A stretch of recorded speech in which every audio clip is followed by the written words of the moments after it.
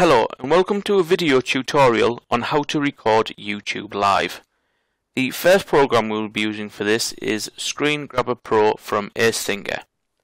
In order to get this program, you will need to go to acethinker.com/desktop-recorder and select Try It Free. Once you have the program, it will look like this. What you will need to do is click Settings and then Options, and under the Recording tab, select the video format you wish to record in. You also have the option to change the audio input settings and to change the video settings to a higher quality. Once you're there, you need to select the YouTube Live video that you wish to record. Select Start and then Region, and then hover over what you want to record. Click OK and OK again, and after the countdown it will start to record. This is a really good feature, as you'll be able to go back and watch the video again even when you haven't got a device connected to the internet. When recording, you have the option to stop and pause at any time. Once you've finished recording, click the stop button and your video will appear here. You also have the option to edit the video, to cut things out and to add annotations to it.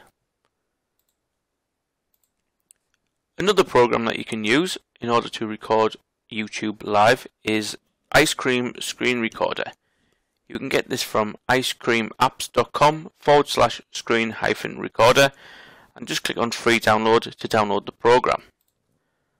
Once you have installed it, it will look like this, and once again click on Capture Video, select Custom Area and drag your cursor around what you want to record.